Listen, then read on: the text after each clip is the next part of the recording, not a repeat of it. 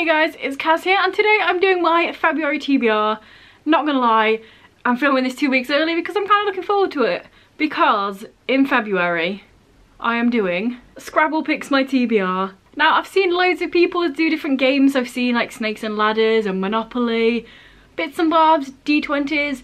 I've not seen a Scrabble. If somebody has done it, then I've not seen it, but also shout out to them because Scrabble's awesome. But I thought about doing this a few months ago and I can finally do it, and I'm glad. I genuinely play Scrabble quite a lot because my family's all nerds. So for my TBR in February, I'm going to pick out 7 tiles because obviously that's how many you get in Scrabble. And then each tile I pick out, that letter has to be the start of the book I read, of course. If I somehow manage to pick out one of the 2 blanks, I'm going to make that as having to pick 2 books out. I'll explain that more if it even happens, but it's not very likely, there's only 2 in there. And just like most other bookish rules, including libraries and Goodreads, the at the beginning of a book can be discarded if needs be, but I feel like I've got books with every letter starting it, so it should be fine. I'm just going to pick out 7 straight away rather than 1 at a time because that's how you roll in Scrabble, so let's pick out 7.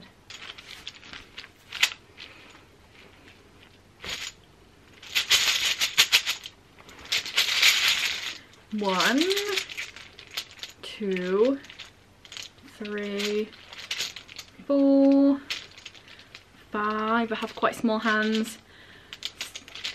6 and 7. So what we have is we have a J, K, R, E, B, I and M. To be fair, this is a pretty good selection of letters. I think I would probably write jerk for this if I was starting a Scrabble game, and that would give me 30 points, which to be honest is a lot better than I normally do with starting. I am terrible at starting. I always have a 3-letter word for a start because it's just not who I am. I'm not a Scrabble starter. So first of all, I'm going to take you on over to my TBR crates because I'm not having what happened last year and having loads of TBR books at the end. So let's see what we can tick off with these letters over there. Okay, so for B, I could have borrowed boy, I could do birthday, boy erased. There's quite a few different choices here. I don't think there's anything over there. I don't think there's anything for I here. I could start the Raven Boys, but obviously I want to read them all in one go, so I don't think that's a good idea. There's none for K, but for M I could read Mindhunter. The Midnight Gardener. For J I could have James Acaster's Classic Scrapes, so that's, well, 3 of these non-fiction. I could potentially pick one of them. And then nothing for E, I don't think. Not on it. Oh, Eliza and the Monsters. Oh, that's a good choice. I might pick that one. You'll see in like 1 second what I choose. So I managed to pick quite a few off my yearly TBR. So those are James Acaster's Classic Scrapes for J. This is James Acaster. He's a comedian. It's non-fiction. Borrowed Boy by Jean Gant for B. This is about a boy who, when he's a teenager, finds out that he was stolen at birth and then sold into adoption, and that his biological parents want him back. But he's got a life, you know. Sounds interesting. Eliza and the Monsters by Francesca Zappia for E. This is a book that I've been wanting to read since it came out, so when I saw this and saw the E, I was like, yes, yes, let's get him read. This is about a girl that writes a online webcomic that's pretty damn popular, but she herself is anonymous, and then a new boy comes to school who is a massive fan of the comic, and it sounds great.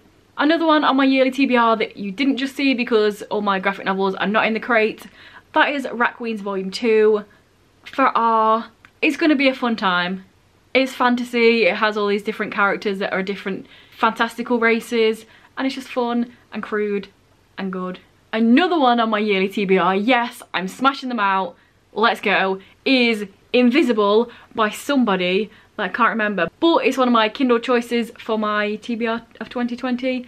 And all I know about this is it's a contemporary, the main character has a hearing aid, it's set at school, that's all I know. And then these last 2 are random picks. So for K, I've gone with Knife Edge by Mallory Blackman. I read Noughts and Crosses in January. This is the second book. I got a K for the letter. It's a perfect choice. Read it while I've still got in my memory what happened in the first book. That's how you're meant to read series. This is a sci-fi dystopian where race is flipped on its head and people of colour are in power and white people are the ones that have been oppressed and been slaves in the past. And it's just a really great, well, I don't know if this one is, but the first one's really great. So hopefully this one will be as well. And then last but not least for M, I have The Music of What Happened by Bill Konigsberg. I love the Openly Straight series by Bill Konigsberg, so I've been wanting to read this and I own it and now I can read it. Good times. Gay contemporary is all I know, but I'm sure it's great. So there we go, that is my February TBR. Let me know down below if you enjoyed the way I did this, if you liked the whole Scrabble Picks My TBR. I thought it was fun, hopefully you did too. Also, let me know down below what you're reading in February, or if you read any of these, which is the one you're most looking forward for me to read and see my opinions of. If this is your first video by me and you enjoy it, and please check out some of the others, and if you continue to enjoy them, please subscribe, that'd be awesome. Anyway guys, I will see you in a few days with another video. Bye.